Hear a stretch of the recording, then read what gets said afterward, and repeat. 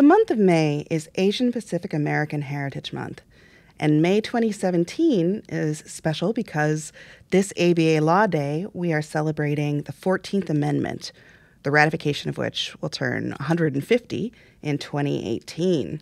With that in mind, I am now speaking to Adrienne Berard, the author of a book of an amazing case that brings up both the 14th Amendment and the history of Chinese Americans, called Water Tossing Boulders: How a Family of Chinese Immigrants Led the First Fight to Desegregate Schools in the Jim Crow South. Adrienne, thank you so much for joining us. Thanks for having me on, Lee. So, I had never heard of Gong Lum v. Rice, which is the case that you wrote this book about. How did you come across this story? By accident, and that's embarrassing to say that I was not looking for it, but I came across it in an archive while I was researching a biography of my own great-grandmother, and she happened to be from the town where this case originated. So I had no background in law, no background in Asian American history, and I came across this court case, which I had never heard of in my years working as a journalist. And so that's when the digging started to begin, because I just was researching basically my own ignorance the whole time, and the fact that I had no idea that this revelation in a landmark decision happened without any real press coverage at the time or even up until this book came out. Now, I grew up and still live in Illinois, and in the history that we were taught in U.S. history, we did talk a lot about Asians coming to America and settling in the West, but I had no idea that there was a significant Asian population in the Mississippi Delta, of all places. How did that come about? Well, it goes back into really all the way back to the dawn of slavery, but when we can trace people coming specifically to the Mississippi Delta and not throughout the Mid-South region, it's going back to emancipation. So at the time of emancipation, there were all of these unused slave ships from the Middle Passage that were then brought to southern China, used to bring contract laborers, basically indentured servants, through down the Mississippi River up into New Orleans, and then also scattered throughout the Mississippi Delta. So you have this kind of legacy of slavery carrying over into the immigrant population, specifically Chinese immigrants in the American South. And I think that's something we skip over often, because in our history books, the legacy of, race relations in America is binary. We have black and white. So the introduction of a third race that's sort of a gray race in that binary relationship tends to confuse people and doesn't fit real well with an elementary school textbook. And please excuse me for quoting you back to you, but there were a couple sentences towards the middle of this book that I think will lead us into the story of this family. Martha was neither black nor white. In a society with room for only two races, Martha belonged nowhere. Behind the story of the case is this family, the Lum family. Can you talk a little bit about the Lum family? They were really incredible people, and I got to know them as a historian, which is a fascinating way to research someone. So my day job is a journalist, and I talk to living people. So researching the dead and performing an autopsy on a family in a way was really a new experience for me. But they were a family of five. A father, Jeu Gong Lum, immigrated undocumented. I guess we could call him an illegal immigrant if we're going to use the popular term of today. He walked across the frozen Detroit River from Canada into the United States in the early 1900s. And then he moved south, where he met Katherine, who's the mother and sort of the matriarch of the family. And she was already living in the Mississippi Delta. She came as an indentured servant. She was probably about between 9 and 13 when she was brought to America, and she came with papers, so she came legally. And then together they had 3 children, and the middle child was Martha, who's the central figure in this case. And she and her sister Berta were kicked out of school that they had been attending for years in Rosedale, Mississippi, in the fall of 1924, September 15th. And that happened midway through the day. They were told they could no longer attend the white school and that they would be forced to the other side of town to attend the black school, which actually wasn't open at the time because it was still cotton season. So the black school didn't open until the end of November. So that's just a little bit about the family history. And then the relationship between the two girls was also really fascinating to me. They're very different. Berta was much more of a fighter, and so it's interesting that they casted Martha for this case. They could have picked either one of them to be the central sort of character, the plaintiff in the case, and they picked Martha, who was much more even keel. She didn't really make waves. Even her children and grandchildren have a similar disposition, which is interesting. And she just kind of kept to herself, kept the family books, was a straight-A student, and they picked her to really lead the charge with this case, which was a risky choice, but I think in the end it really spoke to her character that she wanted to be front and center in this lawsuit. Now let's talk about the environment that the Lum family was in at the time. As you point out, 1924, Mississippi Delta, this was the height of the Ku Klux Klan's power. In fact, the land that the family had built their grocery store and home on was owned by a Klan member. Jeu Gong was an illegal immigrant. They could lose everything by challenging the white authorities who had told them that their daughters were no longer allowed in school. Why do you think, in the face of this kind of danger, they decided to stand up and fight back? That's something to remember is when we say they could lose everything, it's financial, right? They're risking financial, they're risking the future of their children, but they're risking their lives at this point. So what we have at stake for this family is not just their business, which, as you said, was owned by a member of the KKK, but it's their very lives. So we're talking about a time when it's the height of the Klan, when there are lynchings throughout the South, when there are lynchings throughout the Mississippi Delta. Homes are being burned. People are being forced from their lands for standing up for their rights. And this family decides to fight. And no one will stand with them except one lawyer in Clarksdale, Mississippi. The rest of the Chinese population in the South at the time was not standing in solidarity with this family. So they did it alone. And I think the reason they made the choice, I don't think they wanted to be revolutionary. I don't think they wanted this grand lawsuit to change the status quo necessarily. I think they just wanted to send their children to the best school possible, and this is how they wanted to do it, was by bringing this case. But in the end, I don't see them as really advocates or as fighters necessarily, so much as they were parents. The father and the mother really wanted to support their children and support those two daughters, and that's when they made that decision to fight. That's what they had in mind. So you mentioned very briefly that they had a lawyer on their side. Now, this man, Earl Brewer, was a real character in his own right. He was a former governor of Mississippi, very colorful background. What was driving him to take this case sort of in the teeth of all his white neighbors who would disapprove of this? So we have to remember that the Great Depression hit the Mississippi Delta first, and that was because they really had a huge cotton crash right around 1924 when this case was being started. So at the time, Earl Brewer, who, like you said, was a former governor, had made his fortune in cotton, and he owned land throughout Sunflower County, Mississippi, which was the county just north of where this family lived, where the case originated.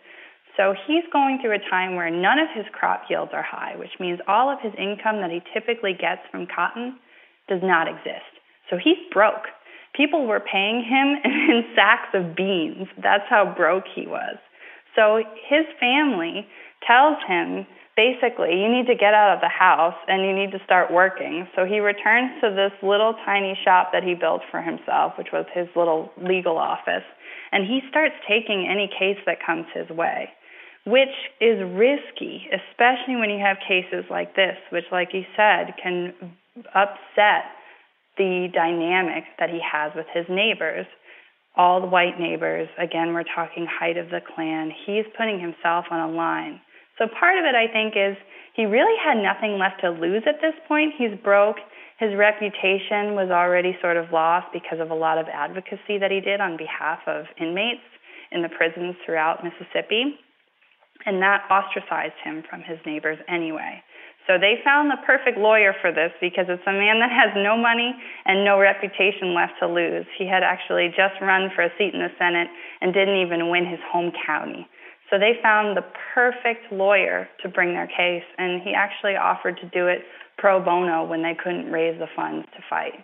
Now, Earl Brewer was the one to decide that the 14th Amendment was what he should base his legal case on. But what I found complicated about the story, well, complicated about the time in general, is in order to win for his clients, he was not necessarily making the argument, in fact, very clearly did not make the argument that, Negro children, as you say in the book, that was the terminology used then, Negro children should have the same access to facilities as white children. He had to argue basically that Martha was a citizen and that she deserved to go to the white school.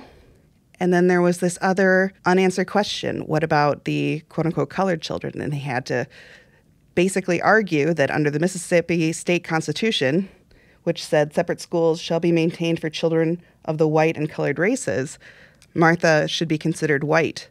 That's the most interesting part of this whole book, I think, is that it's racist in just about every aspect. And we're talking 1920s America, so in the segregated South, so it's understandable. But he wasn't arguing to bring down the separate but equal doctrine. He wasn't trying to overturn Plessy v. Ferguson. He was trying to say, this girl is being discriminated against on account of her race. And that means she deserves to attend a segregated facility. So it's super complicated. So we have this sort of narrative about the civil rights cases that were brought under the 14th Amendment. Obviously, the most famous is Brown v. Board. And that is that we want to tear down this wall of segregation.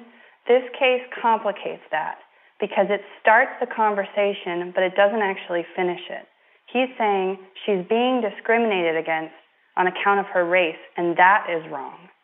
But the right that she deserves under the 14th Amendment is to attend the white school, not the black school. So it's halfway there, right? He's not making that full holistic argument, which is it is wrong to have separate schools for separate races throughout the South. He's saying that this one Chinese race deserves access to the white schools. Even though he only went halfway, when a different Earl, Justice Earl Warren, was writing the opinion of Brown versus Board of Education, he actually cited this case. And I don't think it will be terribly surprising to our listeners to hear that, the plaintiffs, the Lum family, were not successful. And if they had been successful, of course, I think that the history of school segregation would have been a little different. But even though they lost, what was the impact of this case existing, and how did it lead to later court decisions?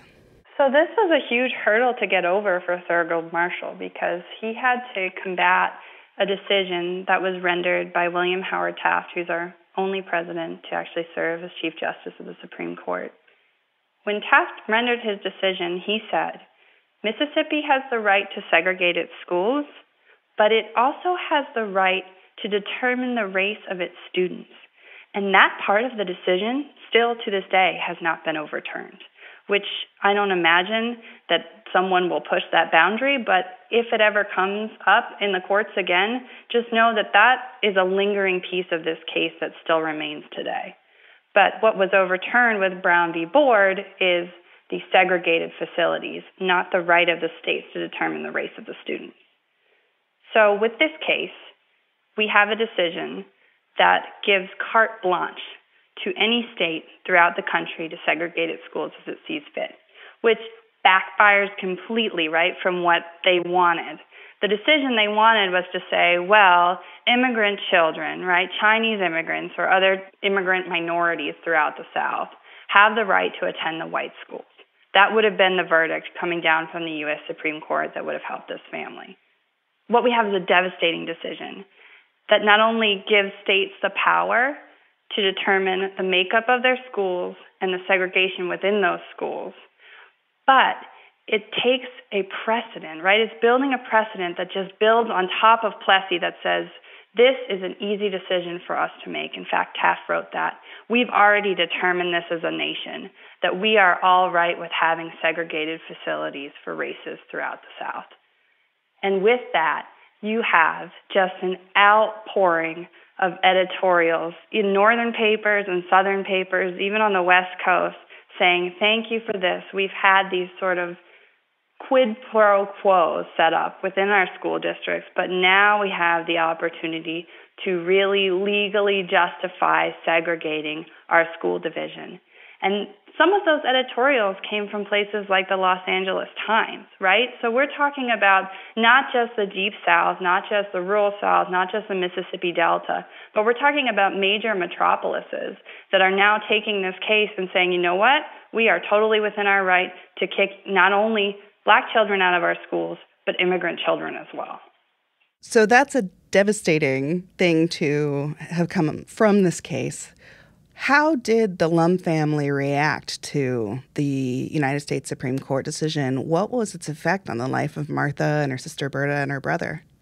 That's something that was interesting to me, that the effect on the family, because it actually started before the U.S. Supreme Court decision. They were most affected with the Mississippi decision, right? Because it was a state decision, and until it was overturned, the state's ruling stood. And the state ruled that they had the power to kick Martha out of school, that the school board was within its right to segregate its facilities as it saw fit. That meant that by the time it got to the Mississippi Supreme Court, we had a decision that kicked Martha out of school, and that was only a year after they filed the case. So by then, within a year, their whole lives had changed. They had moved from one side of the color line to another in the Mississippi Delta. And I should explain that they were store owners, so they're business owners within the town. They had a house that was really beautiful. They built it by hand. It was brick. It was a grocery store, but on top it had a whole apartment building that they actually rented out. So they had this 8-bedroom apartment, a store, electric lights, which was a big deal for the Delta at the time, running water. And when they were moved out of the white school, they lost access to that power structure that they had. So their banker was white, obviously. He's the man, Walter Sillers, who we have records that he was affiliated with the Ku Klux Klan. So they're losing their banker, who had the mortgage on their house. They're losing their access to churchgoers, who at the time were really the power structure as well. So the white Methodist church that they attended, they were no longer welcome at. And they're ostracized from a community that had really let them get a livelihood. So now they're forced into poverty, which is not abnormal. I should say that they're forced into a poverty that was just a daily existence for the African American population in the Mississippi Delta at the time. So for them, it was hard to literally over the course of a year move from being wealthy, part of the white power structure, into the despotism and the abject poverty that is the other side of the tracks, right? The sharecropping community, the Black sharecroppers in the South. That happened to them very quickly. It wasn't over generations. It was basically over the course of a year. And so they moved to the Arkansas Delta because it was a different state and at least there wasn't that precedent. And from there, they opened up a tiny grocery, but they didn't have running water. They had very little access to food even, so they were hungry. They obviously didn't have electricity. So there was an extreme change in what the family was experiencing before this case and after this case. And that's what they would tell their children. So they wouldn't necessarily talk about the case too much when I was interviewing children and grandchildren, but they would talk about what it was like to live in the Arkansas Delta after this case and how hard it was for them to even just get by. So, Adrienne, you aren't a lawyer, you're a journalist and obviously an historian. All of these stories that, as you know, we both said we weren't taught in school, the stories of the Chinese Americans and the other Asian Americans in the South, are these histories being preserved? These histories are being preserved and that families are doing their best to preserve them. But that's something to remember. And again, I also wasn't trained as a historian before I picked up this book, so I did a lot of learning as I went. But something I did learn is that history is kept by those who determine what is most meaningful in a society. So the records of the immigrant families, of the minority families in the Mississippi Delta, were really hard to come by. So families built their own archives, relatively strong archives over time, in that they kept certain deeds to properties because they had to, some letters that were meaningful, and a couple photographs. But when we look at somebody like Earl Brewer, right, the lawyer in this case, who was a former governor, I have what he ate for breakfast every day when he was at the governor's mansion. I have every last little detail. I know his calisthenic routine for his health and fitness. So we have some people who we have every record possible, and we have other people in this book who had to work exceptionally hard to get even the most mundane part of their lives brought out. So that's something to remember, too, going forward. Now I'm doing a better job of recording family histories of people around me because those stories pass off when people die. Now, I do have a question about the title of your book, Water Tossing Boulders. How did you come to choose that as representing this story? I didn't want to make a declarative sentence when choosing the title of the book. I didn't want to determine whether this was a victory or a failure because in my mind, it was a little bit of both. And that's a hard sell for a title, right? And you want the victory scene, you want that powerful moment of everybody leaving and feeling good, and we have that happy high five, we've done it. I never had that in this story. It's much more complicated. So I just started thinking about what is a small thing that can eventually create a big thing. And in my mind, I thought of water, right? That it's made up of a lot of little droplets. So I turned to Chinese literature because I wanted to make sure that the Lum family was front and center. And in The Art of War, there is this beautiful passage that says, when torrential water tosses boulders, it is because of its momentum. And that's what got me to the title of the book, was it's water tossing boulders. So we have just a little drop of water that eventually is picked up, and the 14th Amendment is used in subsequent cases to really bring that boulder that tears down that wall of segregation in the South. But that's not what this case set out to do, and that's not what it was. It was just one little drop in a larger waterfall that eventually would move that boulder. It was hard when reading your book not to think about the ways in which the 1920s and the situation with immigration then is really being reflected today. In fact, I believe the Trump administration cited a 1923 or 1924 law establishing racial quotas for immigration. What echoes do you see now in what the Lum family was facing back in the 1920s? They're everywhere. I mean, the reverberations throughout this book are just speaking exactly to what is happening today. And it's a little bit terrifying because I didn't predict that. I started this book 6 years ago, so I couldn't have seen that this would be so relevant now. In fact, I had trouble justifying it to my publisher that it would be relevant. So right before this case was brought, in the spring of 1924, U.S. Congress and Chester B. Arthur president signed into law the most extensive and restrictive immigration law ever passed. And it remains so to this day, although there could be one forthcoming for all I know. What we have is the first time the U.S. determines the racial makeup that it values most in this country and then sets immigration quotas based on that. So it used a census from 1890, and it said, this is the racial makeup that we want to continue to project in the future of this country. And we will allow immigrants based on the percentage that they made up of the population in the 1890s. So we're restricting based on race. And one of the largest restrictions, the most impacted, were the Chinese immigrants. They basically excluded them completely. The entire working class of Chinese Americans was put in jeopardy. And literally overnight, they were sent home. So when we talk about something like the travel ban and how it, wrangled airports and lawyers are flocking into these areas, that's exactly what happened in ports throughout the country after this became law in 1924.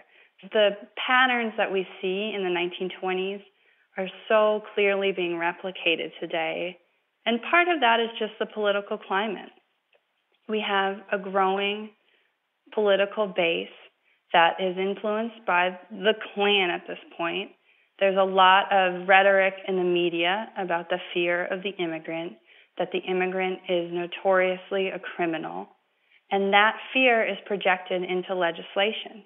So we have to remember that the rhetoric that's created in the media, and I'm cognizant of this as a journalist now, can really become law very quickly. It's a matter of years that this rhetoric circulates. about the Chinese immigrant before they are excluded entirely from our country. Well, that's incredibly sobering.